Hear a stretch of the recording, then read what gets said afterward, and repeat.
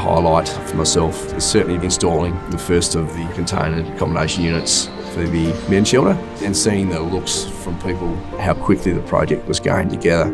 It's not every day you get to work on a project that brings benefit to the whole community. It means a lot to know that we're part of the solution. And following on from the University of Tasmania project, which we did, 183 beds for their student accommodation, department heads liked what they seen on ground and decided, why couldn't they do this for the homelessness in Tasmania as well?